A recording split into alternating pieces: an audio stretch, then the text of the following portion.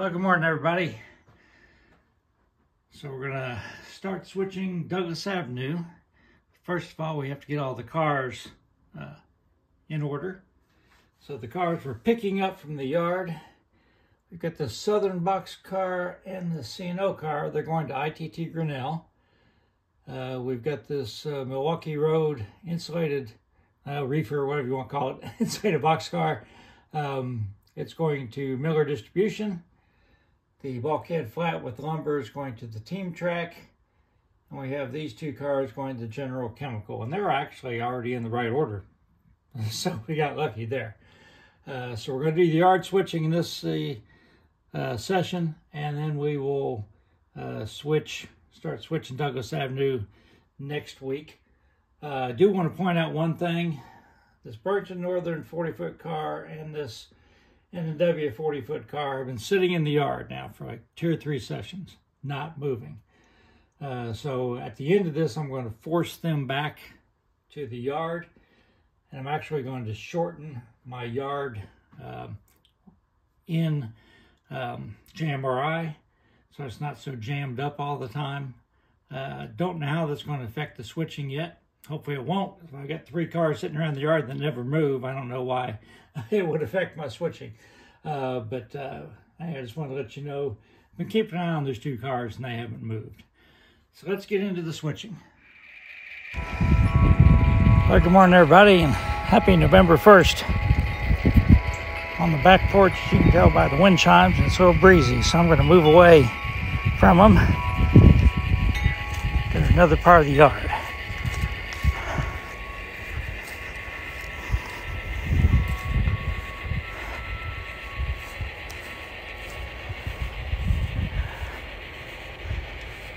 As I talked about at the introduction, we've got 6 cars to pick up.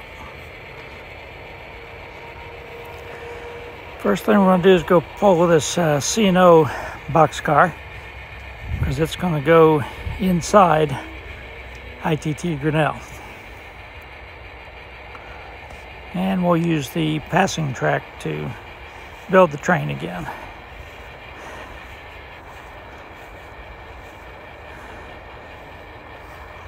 As you got west in Chillicothe, a little bit farther west, that was called the Sherman Track, because we had Camp Sherman, a World War I Army base, which was built there to train soldiers. I think there were about 70,000 went through there, including my grandfather. Had a big Spanish flu epidemic, killed a few hundred soldiers. But as soon as the war ended, they tore it all down. And now it's still federal land. There's a federal penitentiary and a VA hospital. There's a couple other jails there too. And then there's a archaeological site there.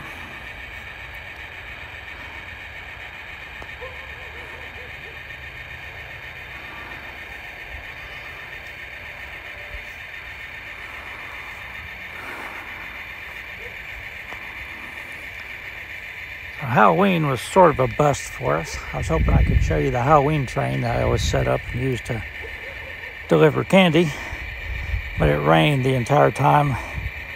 We only had about 20, maybe 25 trick-or-treaters, and they all came in the first half hour. And I didn't get the train out. I set the track up, I never put the train on it.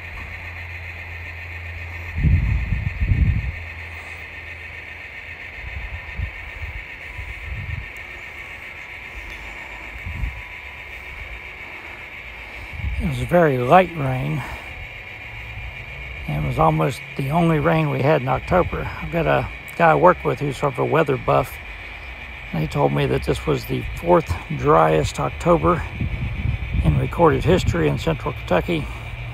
It was the 9th driest month overall, and we had less than half an inch of rain. So it's been pretty dry. And last night's rain, even though it was miserable to walk around trick-or-treating in, it didn't amount to much.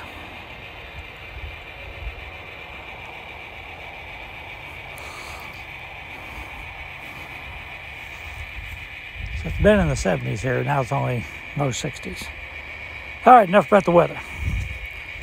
So the next car we need to pull is the southern box car, which is behind that rail box on the adjacent track. We'll just keep a hold of this other chassis box car and use it as a handle to get that.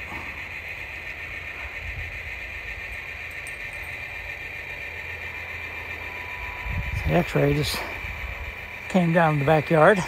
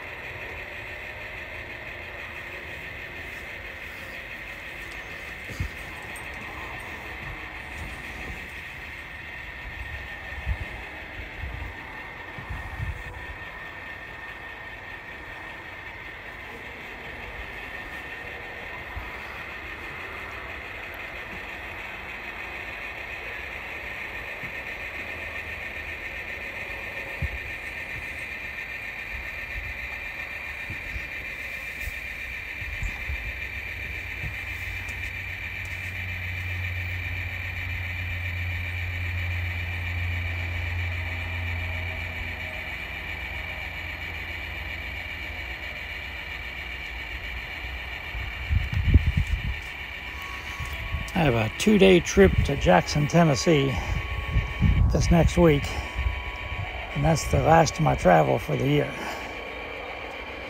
So hopefully I can get some scenery done and maybe get some stuff done around the elevator and start putting that into service.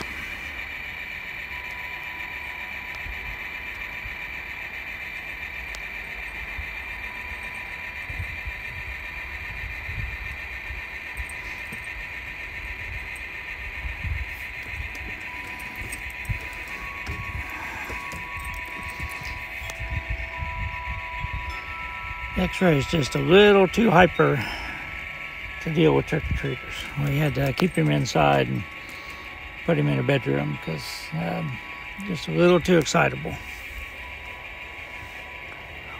Wish it wasn't that way. Jazzy's pretty mellow. So maybe he'll calm down as he gets older.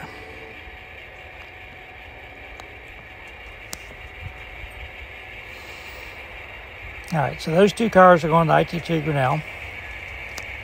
So next we're going to do is we're going to place these 3 cars on an empty track. So if I don't watch it pretty soon, I'll be trying to drag around 9 or 10 cars, do the switching, and the engine won't pull them.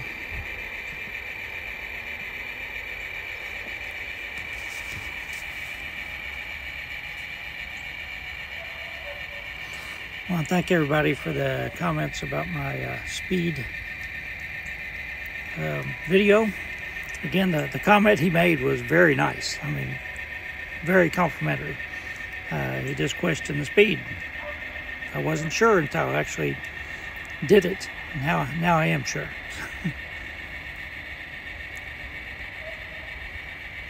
I hope he continues to watch.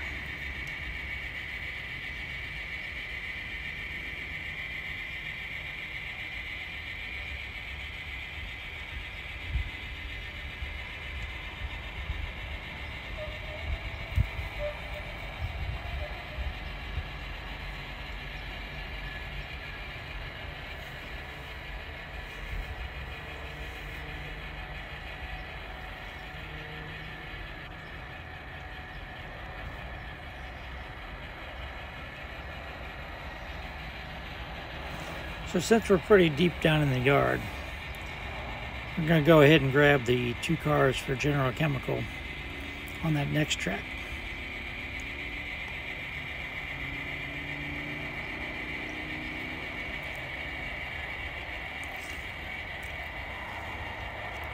Now you're not going to see it, but I edited it out.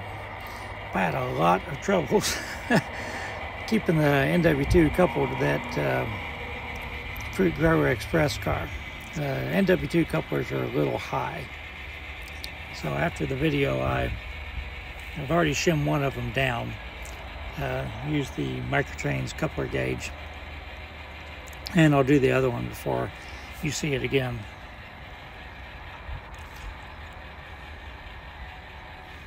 I think the shell might be riding just a tad high because of the sound decoder, because I can sort of push down on the shell. It's not really seated down on the frame. It just springs right back up.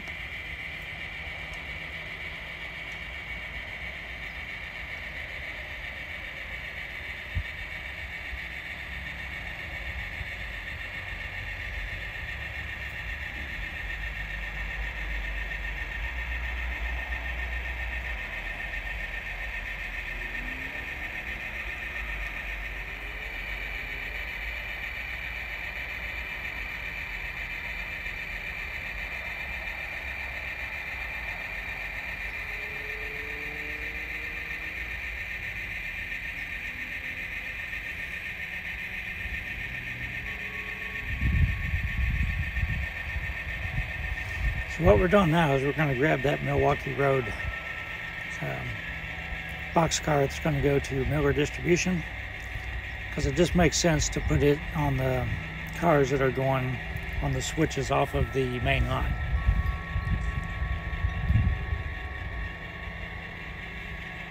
That way I can switch ITT Grinnell and Miller Distribution at the same time without crossing over tracks.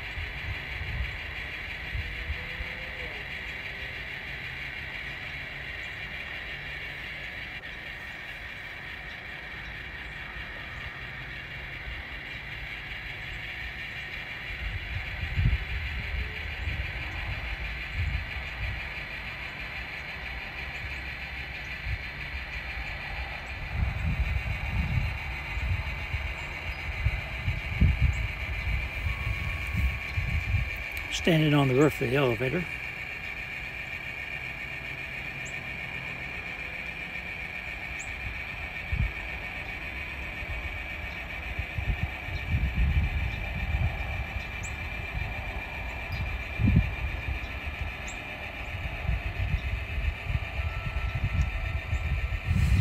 So I goofed up a little bit here.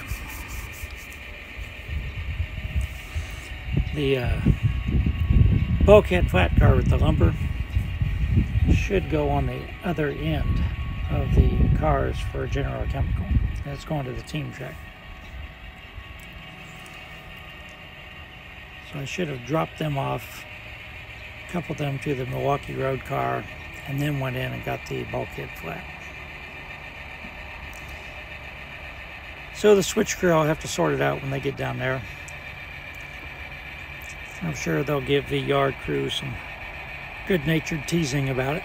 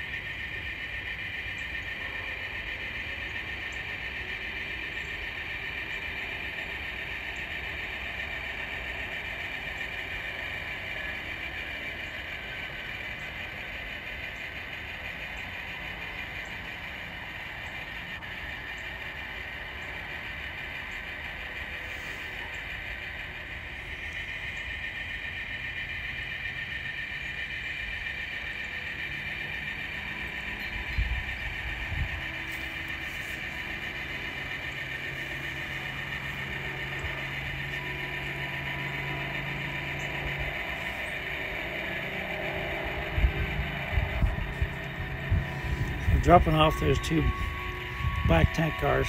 For some reason, I've got all 3 of my, I'm going to call them beer can tank cars in the yard, and none of them are going anywhere. It's just what JMRI does. It moves cars, tries to keep the car moves even.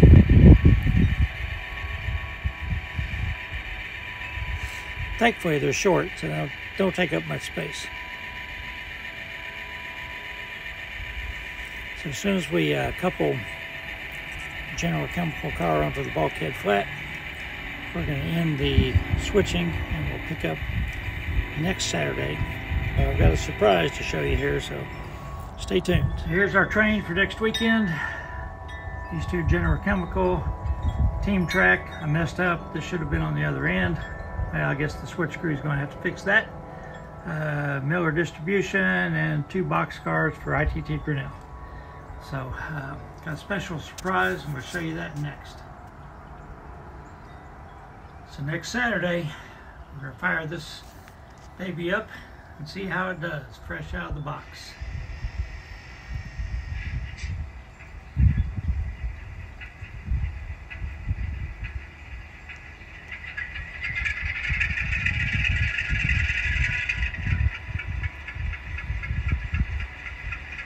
Everybody stay safe.